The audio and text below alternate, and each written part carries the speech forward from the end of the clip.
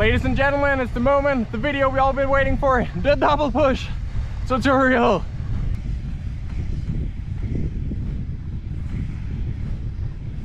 Welcome skate world, the most suggested, recommended, awaited, requested video of all time. The double push video is now here. I put a lot of effort into it and I promise I will be teaching you to do the double push on inlines, the fastest technique there is. And I already proved that in a previous video where I compared it to classic skating. Anyways, welcome, take a seat or tie your skates and we're about to get started.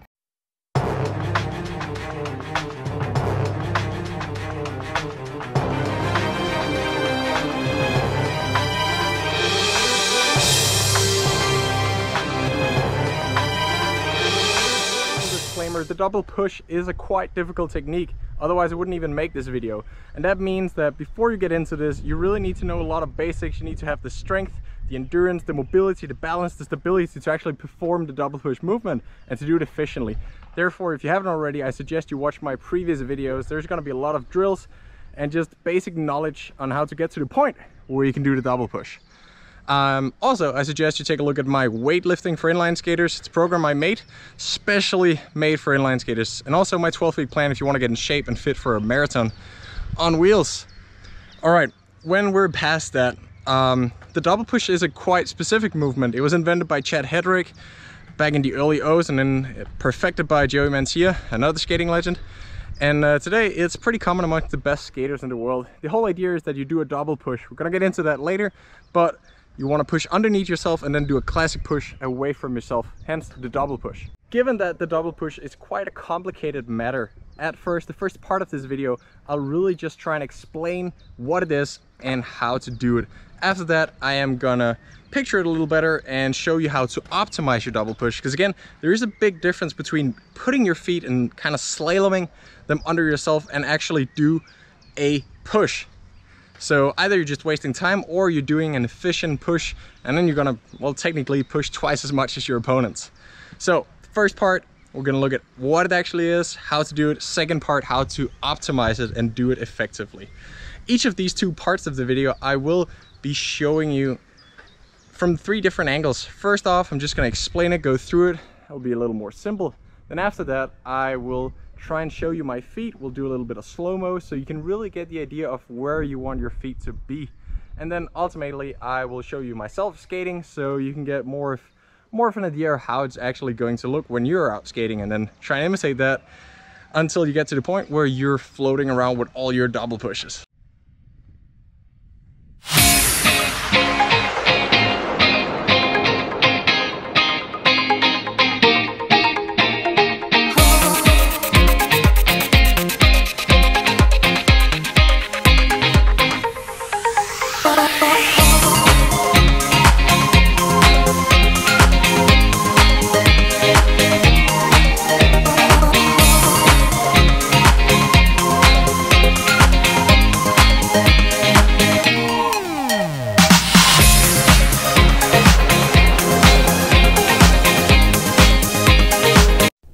Okay, enough showing off, let's get down to business.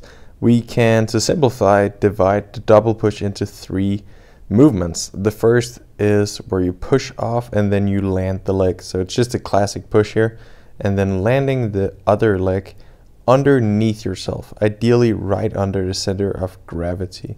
What you would want here is for everything to be relaxed and just set that leg down into the ground right under your center of gravity, because this allows you to push right away in, well, actually either direction, but here, because we already got the lean, it's going to come naturally that you're going to push underneath yourself.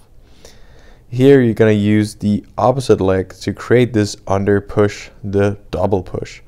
And ultimately the third step is when we have that leg behind, we can compress the wheels after we've done the first of the 2 pushes and then flex them to the inner edge again and continue with the double push. Here I'm just going to show you my feet as they're rolling. As you can see, I put it into the ground almost right on top of the wheels. It's important throughout the entire double push and skating in general to have your wheels and your frames aligned with your legs, your shins. That way you're able to transfer more power into the ground. Here we see it at a little faster pace, but again, one thing that goes for all of this is that I put down the foot right under my center of gravity, push under myself, use the other leg as leverage to compress, and here I'm flexing on the wheels and going from the outer edge to the inner edge and pushing off. As you can see, this really allows you to get more of a rhythm when you're skating. Here we're going to see my full body skating here. I'm just going to make it through the turn, and you'll be able to see how it feels like I'm floating and really using my body weight instead of my muscles to create pressure and power. See, it's almost like this little bounce in the legs, and that's what we're really chasing here. So when you're skating, you should really feel like it's not really a struggle to do this. Obviously it's going to be hard because you're pushing into the ground, but you shouldn't be forcing the movement. You should already have the leg ideally placed right under your center of gravity, because you got that natural lean from pushing off. You're going to fall onto the skate and then push underneath yourself. And there's a really big difference, because it's quite easy to do the movements I do here, but to do them with power and pressure into the ground is a whole different thing. Okay, so let's try and just slow things down and take it frame by frame.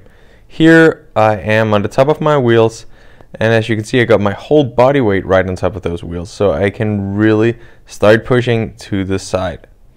Next frame here, I'm extending that leg and I'm finishing off my push, and at the same time I'm letting that other leg naturally drop down underneath myself and start putting pressure. And this is where I got all the pressure on that leg. So this is right in the middle of my under push. And here, thanks to that leg behind, the recovery leg, it gives me that leverage so I can start twisting and compressing the wheels and turn it into another classic push straight to the side. And in the next frame, I'm gonna naturally fall down on it, as you can see here. So I'll already have the momentum from the other leg that I'll be stretching, and then just skate right onto this one and start pushing underneath myself.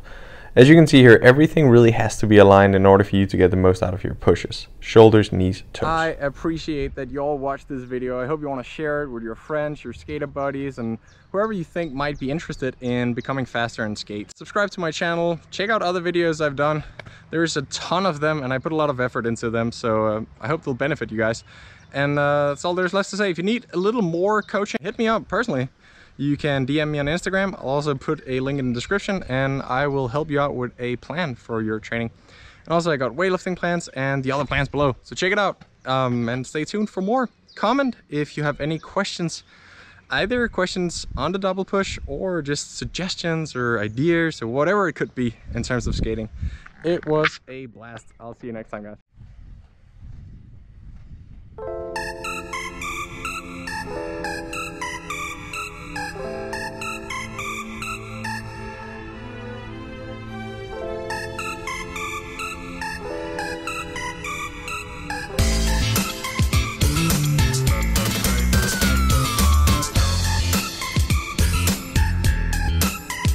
Wait a second, before you move on to the next video, I'd like to introduce you to Sihi. It's a brand new concept that generates an AI-based training plan. All you gotta do is to plug in your goals, plug in your availability, and let them know your level, and then you can actually generate your own training plan.